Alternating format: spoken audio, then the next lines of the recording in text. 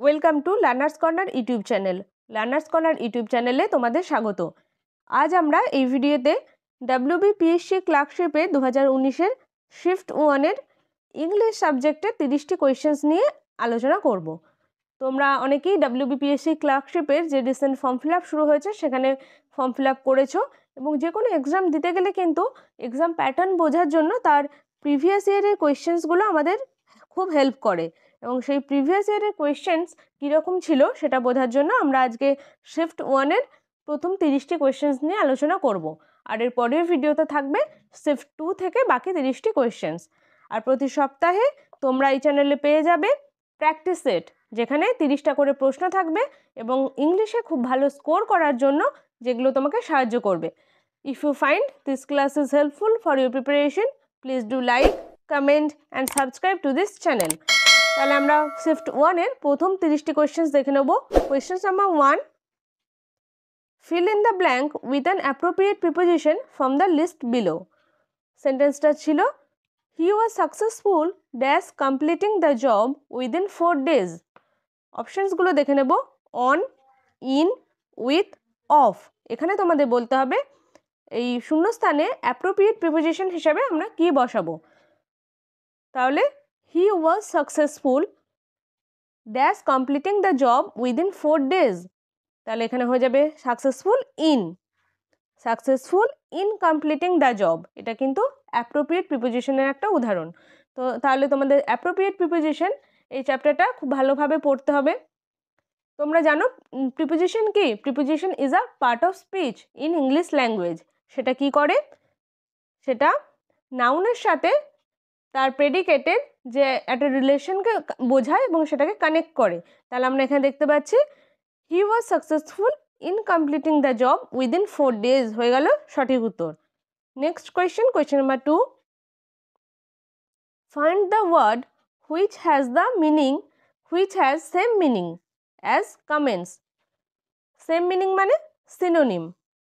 তোমাদের এখানে জানতে চেয়েছে কমেন্টসের সিনোনিম কি হবে। তাহলে এখানে অপশনসগুলো আমরা দেখে নেব। অপশনসগুলো আছে অ্যানাউন্স, কমেন্ট, বিগিন, কমেন্ট। তাহলে কমেন্টস মানে কি সেটা আগে তোমাদের জানতে হবে। কমেন্টস মানে হলো আরম্ভ করা বা কোনো কিছু স্টার্ট করা। তাহলে এর যদি আমরা সিনোনিম করি, সিনোনিম কি হয়ে যাবে? বিগিন মানেও কিন্তু শুরু করা। আর তোমরা জানো অ্যানাউন্স মানে ঘোষণা করা, কমেন্ট মানে প্রশংসা করা, আর এই কমেন্ট মানে হলো কোনো কিছু মন্তব্য করা। Next question, question number 3, complete the idiom by choosing the right word from the options given below. সেন্টেন্সটা বলা আছে when Deepak could not solve the problem he decided to give dash. তো এই শূন্যস্থানে তোমাদের বসাতে হবে যেটা সঠিক উত্তর হবে। অপশনসগুলো আছে অফ, অপশন বি আছে up, option C out, option D back. সঠিক উত্তর কি হবে? এখানে সঠিক উত্তর কিন্তু হয়ে যাবে গিভ আপ। গিভ আপটা আমরা জানি একটা ইডিয়াম, সেটা মানে হলো টু লেট ইট গো, কোনো কিছু ত্যাগ করে দেওয়া বা কোনো কিছুকে ছেড়ে দেওয়া এরকম বোঝাতে আমরা গিভ আপটা ইউজ করি।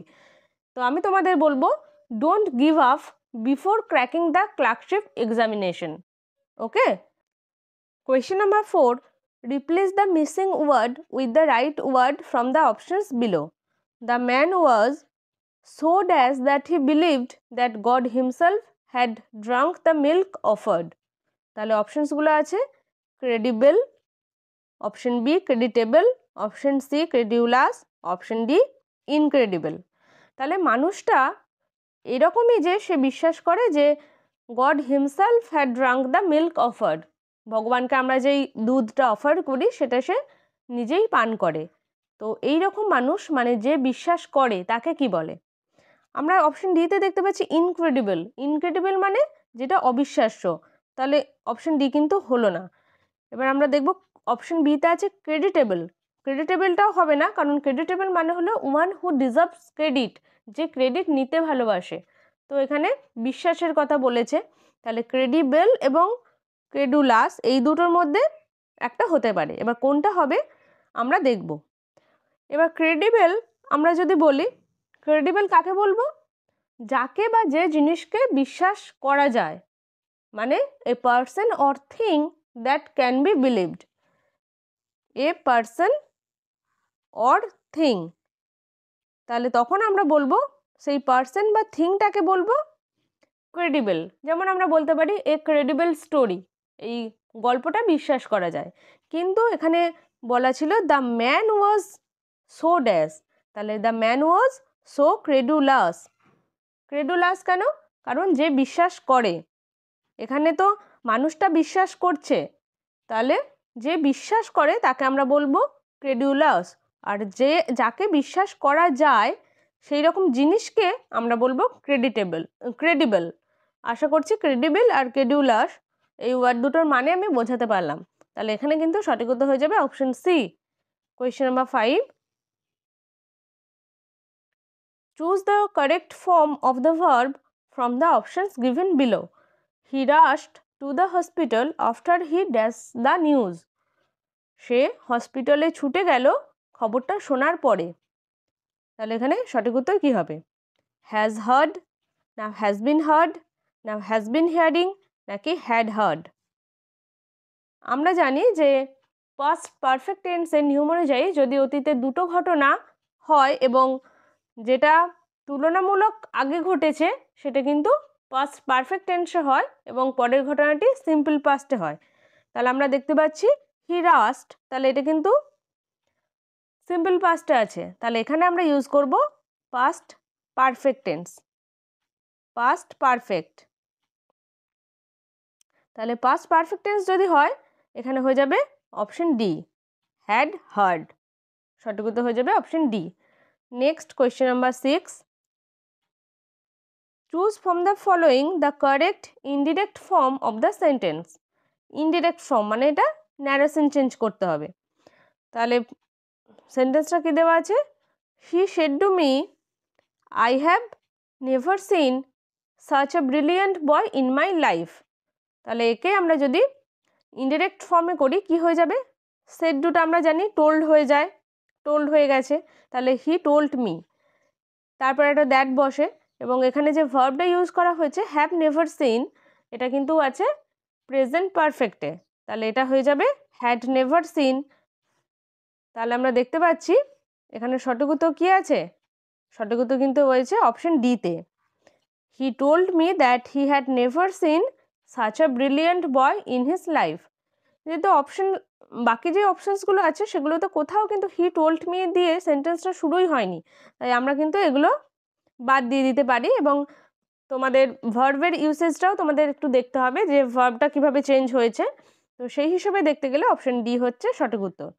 Question number 7, change the passive to active voice choosing from the options below. এবারে আছে ভয়েস চেঞ্জ।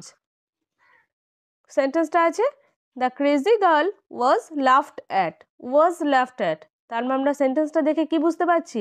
এটা কিন্তু নিজেই প্যাসিভে আছে, প্যাসিভ ভয়েসে আছে, তাহলে এটাকে আমাদের অ্যাক্টিভ ভয়েসে করতে হবে। কিন্তু এখানে অবজেক্ট কিন্তু দেওয়া নেই, অবজেক্টটা উজ্জ আছে, তাহলে আমরা কাকে অবজেক্ট হিসেবে সামনে আনবো? যেহেতু অবজেক্টটা সাবজেক্ট হয়ে যাবে যখন আমরা অ্যাক্টিভ করব, তাহলে আমরা কিন্তু দেকে সাবজেক্ট হিসেবে লিখব।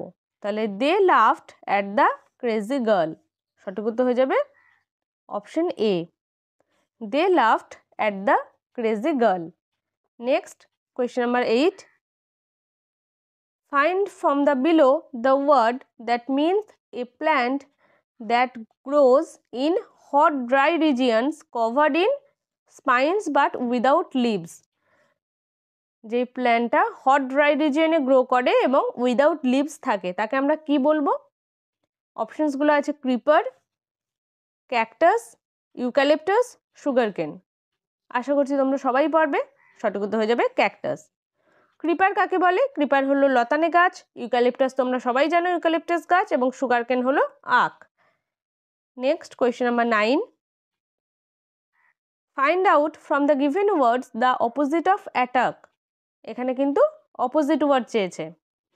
অ্যাটাক করা মানে কাউকে আক্রমণ করা, তার অপোজিট ওয়ার্ড কী হবে?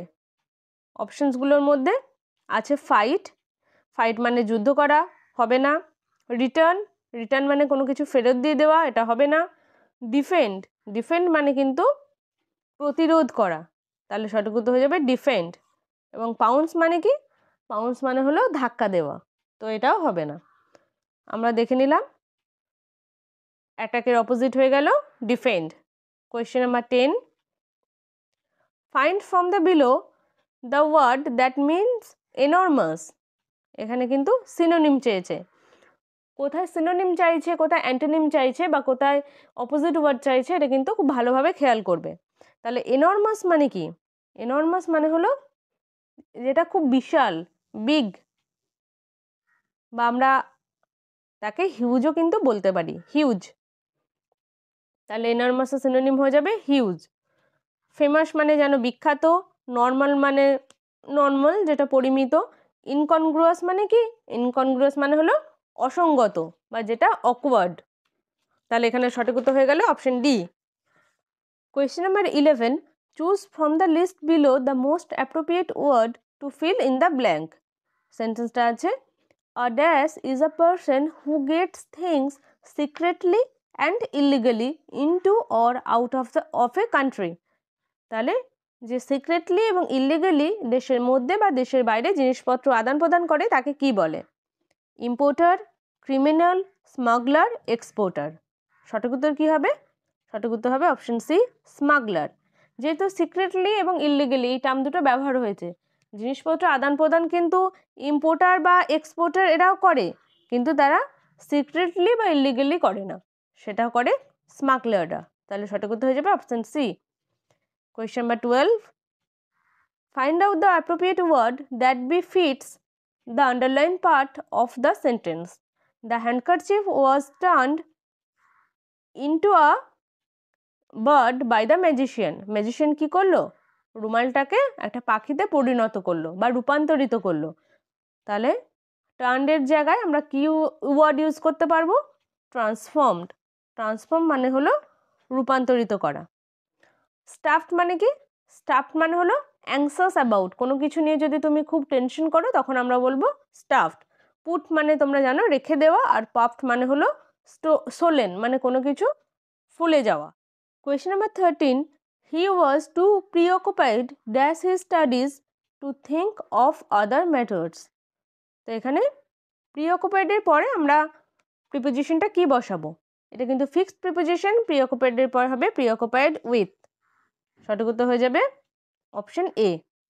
Next question number 14, change from active to passive voice choosing from the options below. সেন্টেন্সটা আছে, the boys are flying kites in the sky. তো একে আমরা যদি প্যাসিভে করি কি হয়ে যাবে? এখানে আমরা দেখতে পাচ্ছি সাবজেক্ট আছে দ্য বয়েজ, আর ফ্লাইং হলো ভার্ব এবং কাইটসটা হলো অবজেক্ট। তাহলে কাইটসটা সামনে চলে আসবে, হয়ে যাবে কাইটস। দুটো অপশনস আমরা এটা দেখতে পাচ্ছি। আর ভার্বটা আছে আর ফ্লাইং মানে প্রেজেন্ট কন্টিনিউয়াস টেন্স, তাহলে প্রেজেন্ট কন্টিনিউয়াস টেন্সে কি হয়? Are being flown, are being flown by the boys. সাবজেক্টটা অবজেক্ট হয়ে গেল, বাই বসলো, তাহলে এখানে সঠিক উত্তর হয়ে গেল option C. Next question number 15, fill in the blank with an appropriate preposition listed below. আমরা দেখতে পাচ্ছি কিন্তু appropriate preposition এই চ্যাপ্টারটা একটা খুব ভাইটাল চ্যাপ্টার, মানে যেটা আমাদের খুব ভালোভাবে পড়তে হবে, প্র্যাকটিস করতে হবে। the tired hawker sat dash the tree. অপশনসগুলো আছে আপ, ইন, ফ্রম, আন্ডার। সঠিক উত্তর কী হবে? সঠিক উত্তর হয়ে যাবে স্যাট under the tree, option D. কিন্তু এটা যদি বলতো dash the shade of the tree, the tired hawker sat dash the shade of the tree, তখন আমরা কিন্তু ইন করতাম। গাছের ছাওয়ার মধ্যে বসলো, তখন আমরা ইন করতাম, কিন্তু এখানে বলেছে স্যাট আন্ডার দ্য ট্রি, এখানে হয়ে যাবে option D. Next question number 16, fill in the blank with an appropriate preposition listed below. Sita and Mira quarreled dash themself, Sita এবং মীরা তারা ঝগড়া করছে তাদের মধ্যে। তাহলে এখানে অ্যামং হবে নাকি বিটুইন হবে না উইথ হবে না ফর হবে? সঠিক উত্তর কী হবে? সঠিক উত্তর হয়ে যাবে বিটুইন, অপশন বি। যেহেতু আমরা দেখতে পাচ্ছি এখানে সীতা অ্যান্ড মীরা দুজনের মধ্যে ঝগড়া, তাই আমরা বিটুইন করলাম। এটা যদি দুয়ের বেশি হতো তখন আমরা অ্যামং করতাম। Next question number 17, replace the underline verb with the most appropriate phrasal verb. Phrasal verb বা গ্রুপ ভার্ব থেকে কোয়েশ্চেনটি এসেছে। He decided to visit him at his home. Visit, এই ভিজিটটাকে আমরা ভিজিটের বদলে আমরা কোন ফ্রেজাল ভার্ব বা গ্রুপ ভার্বটা ইউজ করতে পারি? কল ফর নাকি কল অন, কল আফ, কল অফ? সঠিক উত্তর কী হবে? সঠিক উত্তর হয়ে যাবে কল অন। কল অন মানে হলো to visit a person. Call for মানে কি? কল ফর হলো ডিমান্ড করা, কোনো কিছু ডিমান্ড করা যদি বলে তখন হয়ে যাবে call for, demand. Call up হলো স্মরণ করা, remember, remember. R call of মানে কি? কল অফ হলো ক্যান্সেল, কোনো কিছু ক্যান্সেল হয়ে গেলে তখন আমরা বলবো call of. Next question number 18, fill in the blank with an appropriate preposition given below. Ram is good at chemistry. কেউ কোনো কিছুতে ভালো, তখন আমরা কি বলবো? Good at. সঠিক উত্তর হয়ে যাবে option A, Ram is good at chemistry. Question number 19, change the following statement into an interrogative sentence. Interrogative সেন্টেন্সে করতে হবে। You have had your dinner. তোমাকে একটা অ্যাসার্টিভ সেন্টেন্স দিয়েছে যে তুমি তোমার ডিনার করেছো, সেটাকে যদি তুমি ইন্টারোগেটিভে করো কি হয়ে যাবে? তখন হয়ে যাবে have you had your dinner. সঠিক উত্তর হয়ে যাবে option B, have you had your dinner. Next question number 20, fill in the blank with an appropriate preposition listed below. Rita's mother did not approve dash her returning home so late at night.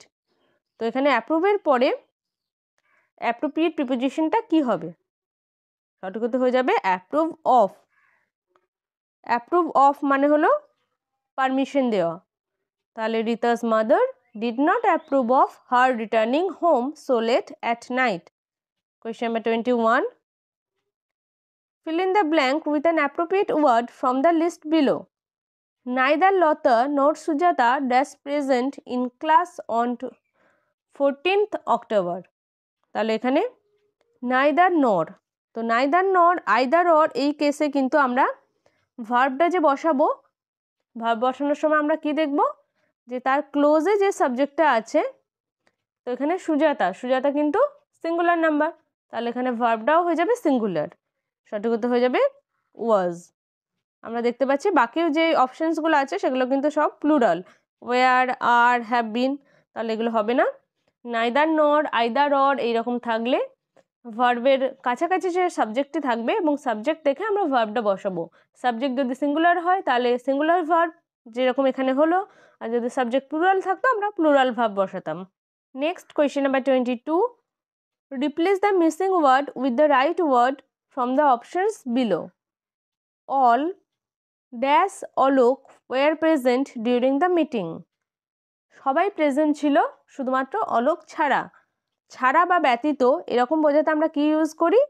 Except, EXCEPT। All except Alok were present during the meeting.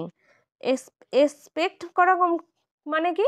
কোনো কিছু expect করা মানে কোনো কিছু তার চাহিদা আছে সেটা সে আশা করছে, তাকে তখন আমরা বলবো এক্সপেক্ট করা, আশা করা।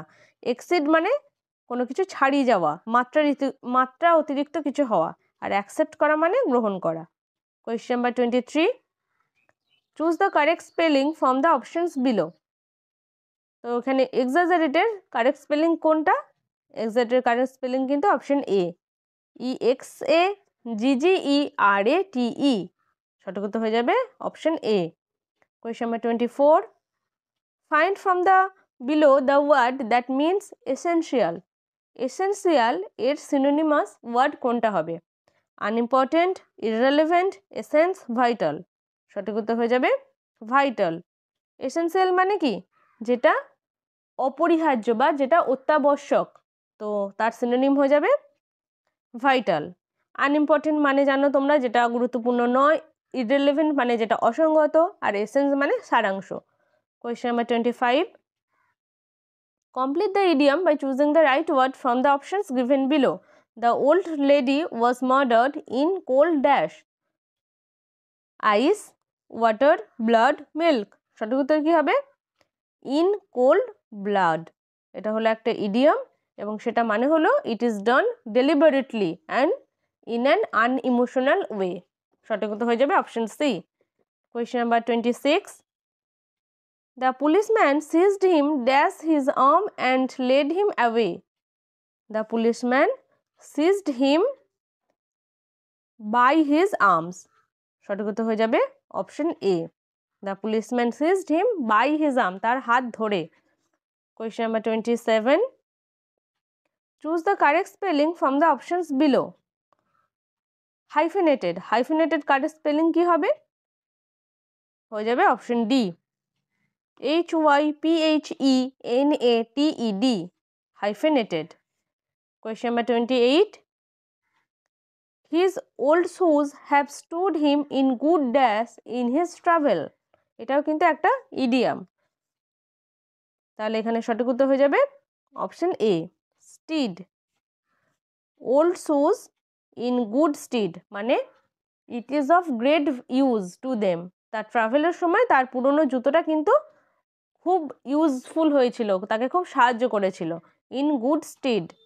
Question number 29, the examiner could not understand the candidates handwriting because it was. Examiner ক্যান্ডিডেটসের হাতের লেখাটা বুঝতে পারেনি, কারণ কি? কারণ এটা ছিল ইললেজিবল। ইললেজিবল মানে কি?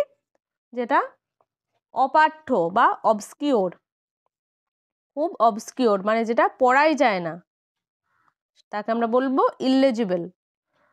ডিস্টিংক্ট মানে তোমরা জানো মানে স্বতন্ত্র বা যাকে আলাদা করা যায়। শাইনিং মানে চকচকে, স্টাইলিশ মানে জানো যেটা একদম ফিটফাট। তো এখানে হয়ে যাবে ইললেজিবল, অপশন ডি। আজকের সেটের last question, question number 30, the time allowed for the work should have been adequate. তো এই অ্যাডিকুয়েটের তোমাদের রাইট অল্টারনেটিভ খুঁজে বের করতে হবে। অপশনসগুলো আছে ইনডেফিনাইট, সাবসিকুয়েন্ট, এফিসিয়েন্ট, সাফিসিয়েন্ট। সঠিক উত্তর কী হবে? অ্যাডিকুয়েট মানে হলো পর্যাপ্ত, তার সিনোনিম হয়ে যাবে সাফিসিয়েন্ট। তাহলে কোয়েশ্চেন নাম্বার 30 সঠিক উত্তর হলো অপশন ডি। আউট অফ 30 তোমাদের স্কোর কত হলো আমাকে অবশ্যই কমেন্ট করে জানাবে। আর এই প্রিভিয়াস ইয়ারের কোয়েশ্চেনটা পিডিএফ আকারে পেতে you can join our Telegram channel, link আছে ডেসক্রিপশন বক্সে। আর প্রতি সপ্তাহে আমরা 30টা করে একটা প্র্যাকটিস সেট আনবো, যেগুলো তোমাদের প্রিপারেশন নিতে খুব সাহায্য করবে। Till then, stay happy, stay positive. Thank you.